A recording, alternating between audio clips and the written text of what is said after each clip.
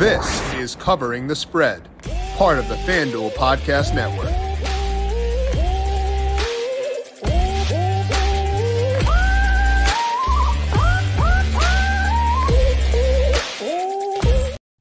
Big thank you to Tom Vecchio for filling in for me the past couple of days while I was out for my wife's PhD graduation. Tom always does a fantastic job, so I know you all were in good hands for those couple of days, and I am delighted to be back here for today because we've got the matchup set for the conference finals in the NBA and also golf's second major, the PGA Championship, coming up on Thursday. Here to break down both those is Brandon Gdula. We're going to pick his brain on both game ones and also preview this year's PGA Championship. Welcome on into Covering the Spread. That's right here on the FanDuel Podcast Network and numberFire.com. My name is Jim Sonis. I am a senior writer and analyst for numberFire, joined here as mentioned by Brandon Gdula. Check him out on Twitter at Gdula13. Find his work over at numberFire.com. And Brandon, I know we've referenced this before. We made jokes before about how you come on the show, wouldn't be on the next week, and then next week is the week you'd hit the winner. But now,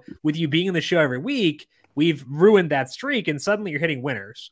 With Jason Day, 17-1, being the winner this past week. So do we have to have you on the show every day? Is that the next step in this? What's going on here? Because it seems like the mojo is flowing. Jim, I love being on. I love talking about this stuff, but please don't ask me to do this every day. I'm asking you to do that right now. Why do you not want the people to win money? Why are you against the people? Why are you in big corporate's pocket, Brandon? I mean, look, when I get asked to do this show, I spend a lot of time digging in, making notes, because I want to give good recommendations. And even whenever things inevitably don't work out, some of the time, I at least want to have a good rationale. So it's a time-consuming process, and I think for my own sake, I've learned the power of saying no. Mm-hmm. Yet I say yes to this, every week. I've been the one encouraging you to say no to things. However, I am mad that you have decided to deprive the people of your good thoughts. So we're fighting now. We're officially feuding. So this might be a rocky podcast, but we're still going to, first time that this has ever happened, right? We're still going to talk to Brandon, I guess, while he's here about some NBA. We'll talk to PGA Championship, get you ready for all of that here in just 1 second. But first, a reminder to make sure you're subscribed to Covering the Spread wherever you get your podcast, because we got shows coming up every day this week and also over on the FanDuel YouTube page. So subscribe there if you like what you hear. Leave us a thumbs up over on YouTube or leave us a 5-star rating over on Apple Podcasts. Are you looking to have a stake in the PGA Championship all weekend, not just with your bets, but also with daily fantasy? Well, FanDuel has you covered with the PGA Mega Eagle Contest, which is now live. Test your knowledge of the PGA Tour by putting together a 6-person lineup while staying under the salary cap and using FanDuel's live scoring feature. Follow along as you compete for a share of $350,000, with first place taking home $100K, all for just $9 in the entry fee. Whether it's household names like Jon Rahm, Justin Thomas, or lesser-known golfers you think could make a name for themselves this weekend, the tee-off time is on Thursday, so there are plenty of options for you to fill out your lineups as you compete for first place. Thursday will be here before you know it, so submit your lineups on FanDuel today. Eligibility, restrictions apply. Go to FanDuel.com or download the FanDuel app for more details. We're going to get things off for today by talking about the NBA. We're going to go through both game ones in the Eastern and Western Conference because no NBA talk on the show for tomorrow, talking about the Preakness instead then. So let's begin things off with the first conference championship game one. That is the Lakers at the Nuggets in the West. That is coming up tonight. We got the spread here as the Nuggets as 6-point favorites. Total is 222.5. And Brandon, your numbers were high in the Lakers for most of their series with the Warriors there, and obviously they got the win in that series, but now facing the Nuggets, and they're 6-point dogs here.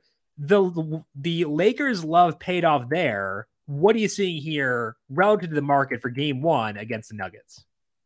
Yeah, kind of viewing the Lakers similarly, where I like them. For anyone unfamiliar with the process, even though, as Jim mentioned, I'm on the show every week, I look only at relevant splits for teams based on who is healthy and who's in the lineup. This Lakers team is just a lot different. when they have, unsurprisingly, LeBron James, Anthony Davis, and D'Angelo Russell all playing together. In that split, they're 16-5 overall, which is not a whole lot of games. That obviously that sample is growing, but it's it's a better sample to be looking at than a full season thing or any sort of arbitrary cutoff otherwise. They're 14-7 against the spread in that split as well. Now the Nuggets, to their credit, are unsurprisingly great with Nikola Jokic and Jamal Murray. Murray is questionable with an illness.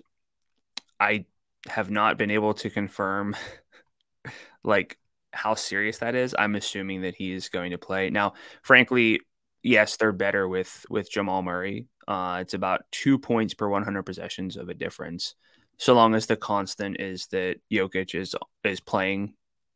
Not even that he's just on the court, but just that he's active. He's the true difference maker. So yes, that is a fairly substantial number. If this were the regular season, I would take a wait and see approach and see if I still wanted to go that way. But whenever someone's questionable, I still run the numbers, and then if I see any value on a particular side that is only going to benefit from the news that like that player is out, then I like it and I'm good with it. And that's what I'm seeing here on the Lakers. I can see here you have the betting stats pulled up, and it looks like a lot of interesting trends here on the difference between the percentage of money on the spread and the percentage of the bets on the spread, the money favoring the Nuggets here. But for my model, assuming Murray plays, the spread should be 4.5 in Denver's favor, which leaves 1.5 for the Lakers. So I'm interested in the Lakers spread, just like I was game 1 for their series against the Warriors. Jim, I said I see the case for the money line back against the Warriors, and you were much more willing to take that on. I do see slight money line value on them, even with Jamal Murray active. The reality is just that Denver is fantastic. We know they're playing at home, but the Lakers have just been a really good team. I always, again, just sort of prefer going with the spread here, but the money line is certainly in play as well.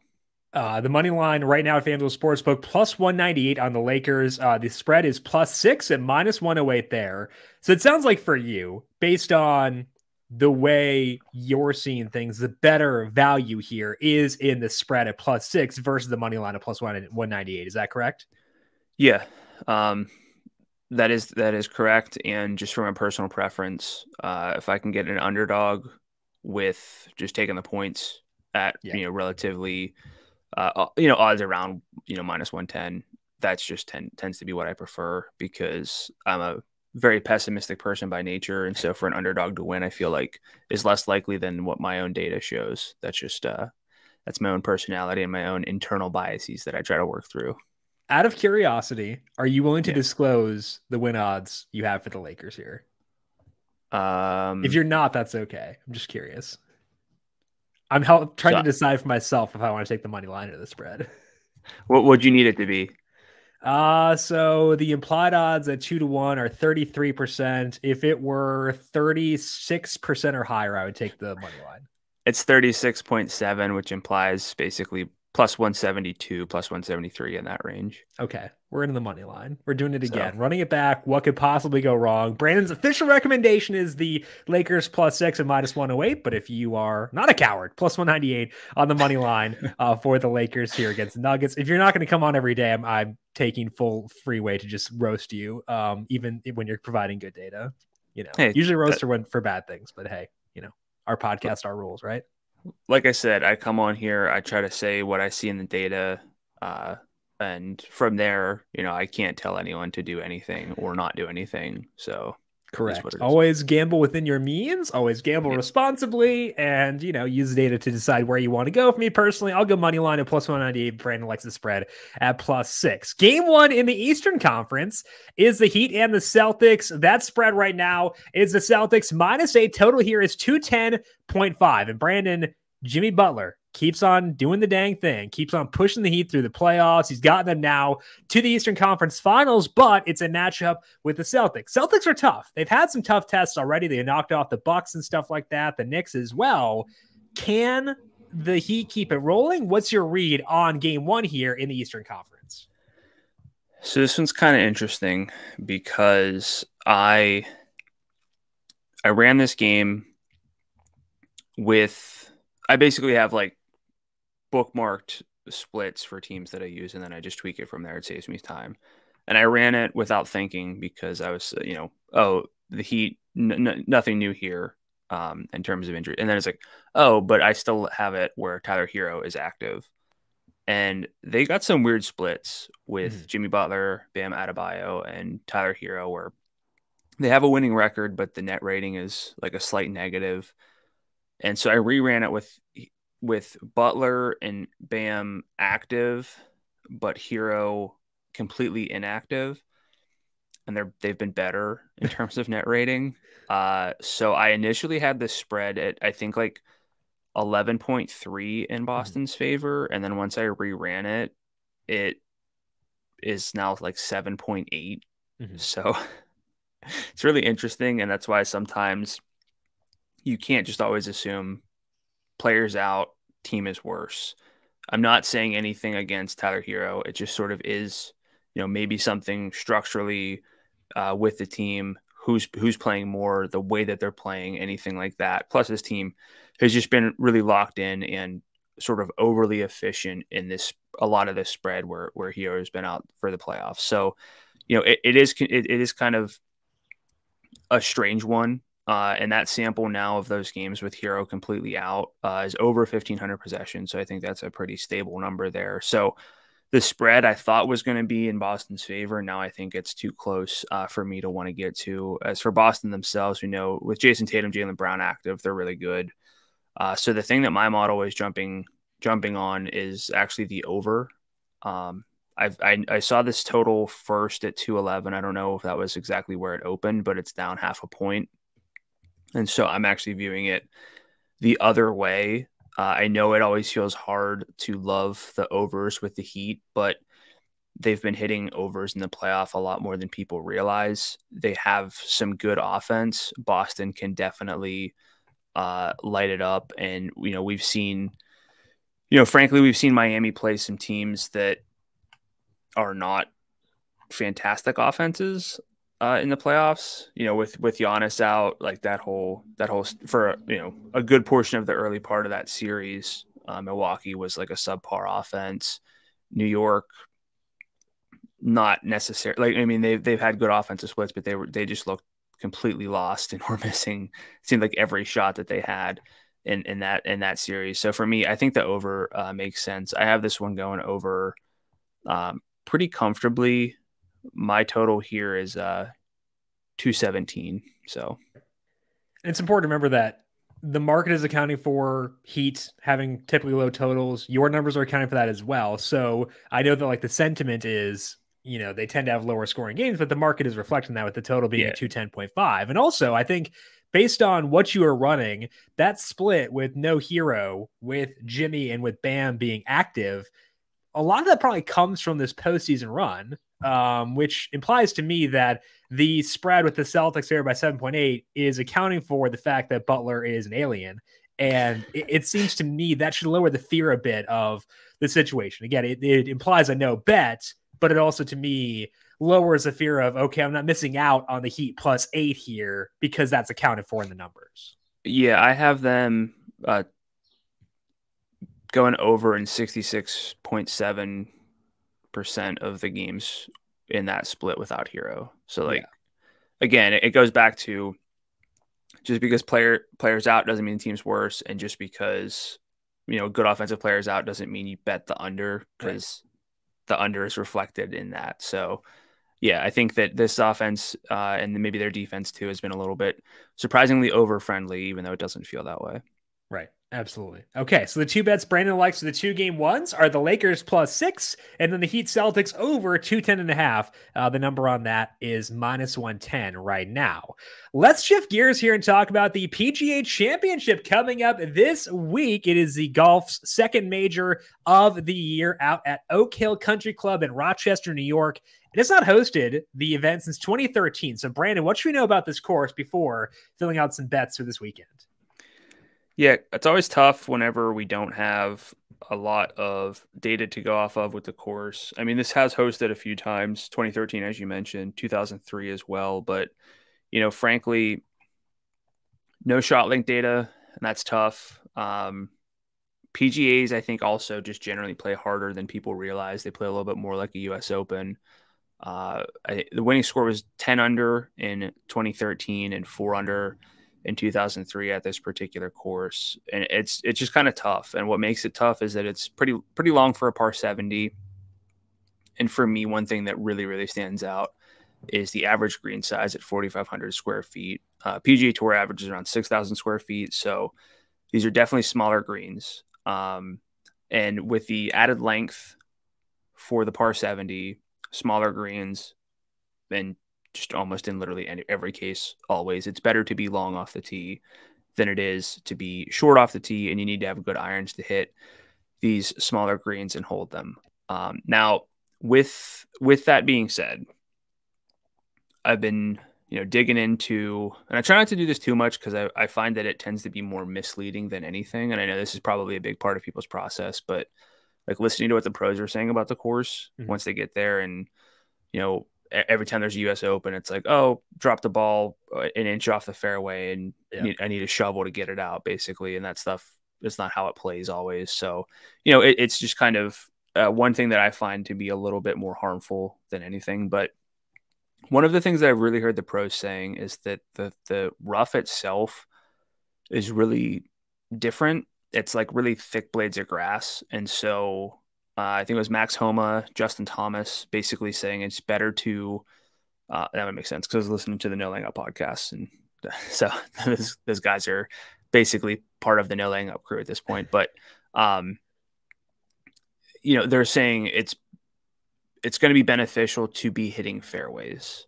And while that's always the case, I feel like whenever we hear, oh, you got to hit these fairways, and it's good to be long, but if you're long in the rough, you're, in a bad spot. And then it doesn't always end up that way. And it tends to be just whoever's hitting it farther. So I'm just giving that information out there. I'm not doing a ton with it to say, oh, I need to downplay distance and just really look at driving accuracy. Point being is there's not a whole lot to go off of that we can say with certainty. What we can say is that it's a major. Majors, especially the PGAs, are always all around tests. Small greens, so better iron play is going to mean you can gain greens on the field, but also with small greens, you're inevitably going to miss them. If there is tricky rough and tricky lies around the green, you got to be able to have those good, get the ability to get up and down, have good wedges. So I just basically said we need distance or accuracy off the tee. We need good irons, we need good wedges, and of course you need the putter. So basically what it comes down to is you need to have everything this week. And that's pretty much how I play every major. And when you're talking about guys who have everything, that right now seems to mostly pertain to Jon Rahm and Scottie Scheffler. They're the co-favorites of FanDuel Sportsbook. They're plus 750 right now. Before I dip down to Rory McIlroy at 13-1. And those are short numbers. But as we've seen recently, Brandon, even in these elevated fields, we've seen value in some of the favorites at times. So a short number does not mean a golfer is not a value. When you look at those favorites right now at their current numbers, any value for them for you right now? Yeah, short numbers don't always mean that they're bad values. Just like I said, the things about like the NBA not always being what you first think. And for me, honestly, I would not put Scottie Scheffler in the complete does everything well right now because the putter is a bit iffy. So for me, it's Jon Rahm is the only one who hits all those boxes. And I do have Jon Rahm as a slight value. I have him at 12.9%, which means about plus 675. As Jim would say, value is value. So I'm not going to hate anyone who wants to go at Jon Rahm at plus 750. He's got 2 majors to his name now. He's probably, I don't really know how you'd argue he's not the most complete golfer right now, especially with Scheffler and his putting concerns with Rory just not quite being Rory. Speaking of which, Rory's not rating out very well for me. He's kind of cooled off a bit, hasn't played a lot lately. I would not be super surprised if Rory came out and played well, but I don't know if this is necessarily the place I would think to pick Rory, where he's got to grind out hole after hole. But I know he's got that in him. I just don't. We don't see it often over 72 holes. So among the favorites, Rahm is a value according to the model, and I know that if you want to bet him, you got to figure out how that impacts the rest of your card. I'm aware of that. Are you taking Rahm yourself or no? So I'm very interested in it. Yeah. But there's a trio and really a duo right behind, like in the second tier. Mm-hmm. And so I got to figure out what my process is. So basically you're weighing what the better value is, whether that's taking Rahm at plus 750 or relying on some guys with some longer odds and potentially having more outright bets out there. Yes. That's what it comes down to. Okay. So Rahm I will decide here. Yeah. But I'll talk about the other outrights I'm interested in, and then we can go from there. Okay. So Rahm is a value plus 750. I trust the model, even though you don't. So I think that Rahm makes a lot of sense at plus 750. So the guys you're weighing right now, beyond Jon Rahm at plus 750, which other outrights show value to you at FanDuel at the moment? Shocker. Xander Schauffele. I have him at 15-1. He is 17-1 on FanDuel Sportsbook. He was 24-1, which is a pretty drastic swing, pretty much overnight from 24 to 17. He just does everything well, which is, again, what I'm looking for.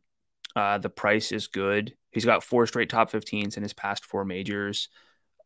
The only thing you can really knock with Xander is that he, quote unquote, doesn't win. But I think people who would say that are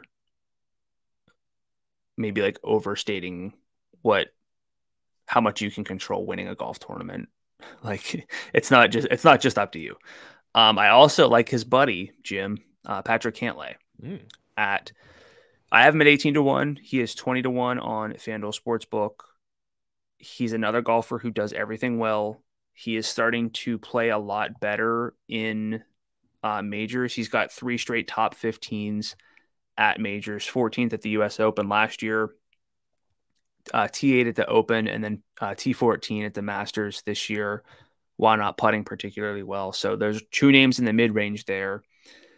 And then one name who we probably haven't talked about a lot lately, but he's got some majors to his name as well. If we think that we need golfers who hit fairways and have really, really good iron play, I see him on your screen there. I bet you can kind of figure out who it is. No, scroll past them already.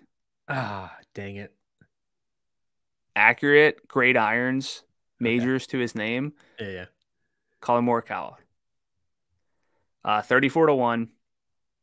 He's not golfing particularly well in terms of the putting, but if you pull up whatever your preference of choice is in terms of, event logs, you'll see that he is striping the irons. We know that he's accurate. So I think what it's coming down to for me is pretty much like Rahm plus Morikawa is just my 2 main outrights, or Xander and Cantlay. And the more I talk about it, the more I feel like Jon Rahm's going to win. So I will say that I'm betting Jon Rahm this week, even if it means I'm overlooking that second tier. And once I get down into the 34-1 range, I can jump back in. Yeah, I think for me, if I'm structuring this the way I think about it from a NASCAR perspective, which I know is not totally analogous to golf, but it's kind of somewhere in the way the odds are structured. If I have a driver at plus 750 outright, I'd be okay adding one guy in the mid-range, whether it be Xander or Cantlay. I'm going to guess you're going to go Xander personally. Yeah. But then I'd also be okay with Morikawa at 34-1. 3 outrights in like 3 separate tiers, I think is okay. The fourth one might be where I would I would be a little bit more Yeah. nervous, but it sounds like you're on the same page here where you're okay taking one from each tier and filling things out that way. Yeah. I mean, look, there's probably there's a mathematical way to approach it. There's also, you might think like, so yeah, we know like you need to have the right return to make it worthwhile. If you just bet everyone, you will have a bad time, right? We know that. But let's say I had Colin Morikawa at something outrageous like 15-1. Yeah. Should I not bet him just because I already bet Jon Rahm and like I don't want to bet too many people? Like if you have like 3 or 4 great values and you see no value on anyone else, that also changes things. Yeah. Like so, there's basically not like a one size fits all answer when it comes to this stuff. So, it's just something you kind of have to learn on your own and figure out what works for you, while being smart from there. So the values based on the model are Jon Rahm plus 750, Xander Schauffele 17-1, Patrick Cantlay 20-1, Colin Morikawa 34-1. You can kind of decide which of those guys you like most. If you want to go all 4, I think that's at least justifiable. Not my personal preference, but do whatever makes you happy. I wouldn't do that personally, but I think it sounds like you want to settle on Rahm, Xander, and Morikawa, correct? Yep. Okay. Let's focus now on the non-outrights. And we've got 16,000 markets already posted for this. Looking at the non-outrights, which ones to you are the best values? I got a top 10, Tony Finau, which top 10 Tony. Yeah. He's plus 210 to top 10. He's cooled off a bit in majors, but not substantially so. The putter being improved and fixed means that he has effectively no weaknesses in his game. So my model sees value in him in the top 10 market specifically. He's an even value in the outright market, but for my model with Scheffler and Rory pretty heavily overvalued at the top, that makes that second tier really appealing. And I don't want to ignore that just because I have interest in Jon Rahm. I think that's the wrong way to go about it. I'm usually not in the head-to-head game. I don't want to be jumping you all around, but Sungjae Im minus 118 over Tyrrell Hatton. I think this course suits both of them pretty well. Hatton tends to play well at tougher setups, but for Sungjae, he should be in play off the tee. And then he has good irons from there and just a good combined short game. So I think this is a good spot for Sungjae Im to be in somewhat contention. And then jumping into groups, I got 3 groups I like. Love groups, especially in majors. It just makes it a lot more fun, especially early on in the tournament before you can get too excited about your outrights. And again, just because someone's top 5 after day 1 does not mean he won the tournament. So just be mindful of that. But subtweet Sungjae Im plus 215 in Group D over Matt Fitzpatrick, Tyrrell Hatton, and Cam Smith. Again, laid out the case for why I think Sungjae Im can play well here. That's nice. Jason Day, Group C, over Cameron Young, Victor Hovland, Dustin Johnson. It's basically just a medley of ball strikers there, but Day's in great form, as we've talked about. It's a good number. And he's also a good play for top Aussie. I didn't jot down what his odds were there, but I saw value in that. And then last one, going back to a play I like, Colin Morikawa, Group E over Jordan Spieth, who is not, he's very far from 100%. It sounds like Max Homa, who's playing well in playing better in majors, and Sam Burns, who I'm never quite as sold on as I used to be with him. So I think those 3 groups, specifically with Day, Sungjae, and Morikawa, I'd feel really good with tracking that throughout the tournament. With the Morikawa, the group that is plus 220 over Spieth, Homa, and Burns, do you like that more than the outright for Morikawa? If you had to pick one, which one would you lean towards if you had to guess? I mean, I don't want to pass up a 34-1 number on someone who can play at a world-class level like Morikawa. So, and I think the other pitch for going with the outright is that if your model views Scheffler, McIlroy, guys like that as being a bit overvalued, that the actual value in that number at 34-1 is likely better than the actual value at plus 220 in the group bet. Yeah. I mean, look, my model, it just sees certain golfers as overvalued, and that has a trickle down effect on the rest of the odds. I think a lot of the live guys are shorter than they should be because of what they did at the Masters, and that's all impacted. So like, sometimes I recommend a couple multiple top 10 bets, and it's not because I think all of these guys will finish in the top 10. It's just that there's individual value on them, right? Because other golfers are substantially overvalued. Right. And I think I've kind of seen that with the live guys too. It makes sense given what happened at the Masters where they were super competitive and stuff like that. But some of them, when you look at their form on the live tour, might be a bit overvalued based on what they're doing right now. So the group bets, as Brandon mentioned, in addition to Tony Finau top 10 at plus 210, Sung J M minus 118 over Tyrrell Hatton as well. Sung J, he had a week between the PGA Championship and the Wells Fargo where he, eighth, so he's in good form. He went back to Korea there and then no rest for Sung J M. I don't think his body would allow him to take a week off, but apparently he is just going out there, winning tourneys, snatching trophies. That's what Sung J M does. That's going to wrap it up for Brandon Gdula for today. Check him out on Twitter at Gdula13. If you want his full PGA Sims, go over to numberFire.com. And Brandon, I'll talk to you later on today to talk some DFS for the PGA Championship too. Thank you as always for swinging by. Yeah, thanks for having me as always.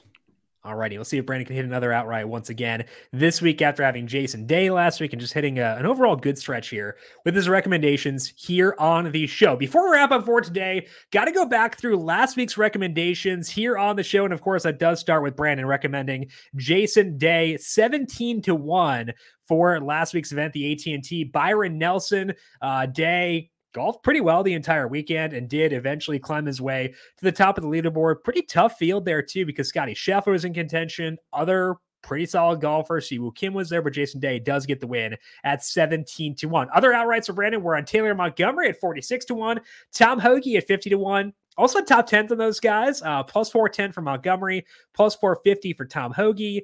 Those didn't hit, but Day did once again. Other top 10s for Brandon were Tom Kim, plus 210, Adam Hadwin at plus 500. They both tied for 34th in last week's event. Final one was Dylan Wu, top 20 at plus 410. Wu missed a cut, but again, with the Day outright at 17-1, should have been a good week for all of you and should have covered all those other recommendations. So good week by Brandon once again on the PGA side of things. The UCL semifinals were last week. We had talked about those 2 weeks ago with Austin Cass. You can find him on Twitter at Austin Cass. And Austin 1-1 in the UCL recommendations. First one was Man City over Real Madrid at plus 110.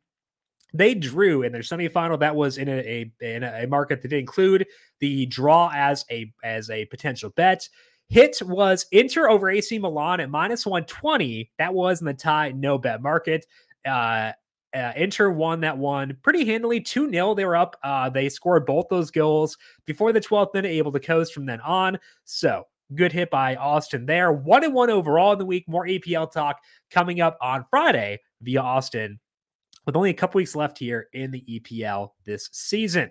I had an okay week on the NASCAR side of things. Starting the truck race on Friday, I liked William Byron to win at plus 250. Byron finished fourth, so no dice on that one. But the top fives were Stuart Friesen at plus 450 and Parker Kligerman at 5-1. Friesen finished runner-up. So the top five bet did cash at plus 450. Christian Eckes won the race. Kligerman had a mechanical issue, did not finish, so no win there, but a profit via Friesen at plus 450. In Xfinity, I had outrights on Kyle Larson at 2-1, Austin Hill 28-1. Larson got a speeding penalty with about 40 or 50 laps left, went back to 30th, and got some help via well-timed cautions, but he got to the front, and he passed John Hunter Nemechek on the last lap for the win. Some contact there, so Nemechek did wind up wrecking, but Larson able to get the win there despite a speeding penalty, which is always a good feeling to win, even when things may not entirely go your way. Obviously, if Larson won, Hill did not win, but he finished fourth. I liked him top five at plus 375. Mentioned that on the show as well. So Larson, the winner at 2-1. Hill top five plus 375. The other top fives that did not hit were Chandler Smith at plus 275, Brandon Jones at plus 375, and Daniel Hemrick at plus 750. And in Cup, the one recommendation here on the show never came close. That was Corey LaJoie top 10 at 11-1. LaJoie, okay speed in practice. issue in qualifying, and then he was pathetic during the race. Just really, really bad. So never came close on that one. William Byron was added to the betting guide over on numberFire after qualifying a plus 850. So again, I'd encourage you to check out those over on numberFire to add weekend bets, because I can't do the show here after qualifying. Hopefully you're able to find that betting guide over at numberFire and get the Byron outright at plus 850 for the Cup Series race, but no dice in the one here. Mention the show, but still via the Larson win in Xfinity, the top 5 on Friesen, the Hill top 5. Nice weekend overall on the racing side of things. More racing thoughts coming up on Thursday, because we've got the All-Star race this weekend. We've got F1 in Imola, I believe. And we also have the Truck Series race at North Wilkesboro all coming up this weekend. We'll talk about that coming up on Thursday. Tomorrow, we're going to talk about the Preakness. We're going to have Christina Blacker of FanDuel TV on once again to get her thoughts on the second leg of the Triple Crown. To get that right as it is posted, make sure you are subscribed to Covering the Spread wherever you get your podcasts, and check us out over on the FanDuel YouTube page. Big thank you once again to Brandon Gdula. Check him out on Twitter at Gdula13. Find his PGA Sims over at numberFire.com. I am on Twitter at Jim Sannes, JimSannes. You can also follow the FanDuel Podcast Network at FanDuel Podcast. Want to thank you all for tuning in for today. Good luck to you with your bets in the NBA for tonight, the PGA this weekend. We'll talk to you once again tomorrow to break down the Preakness. This has been Covering the Spread right here on the FanDuel Podcast Network.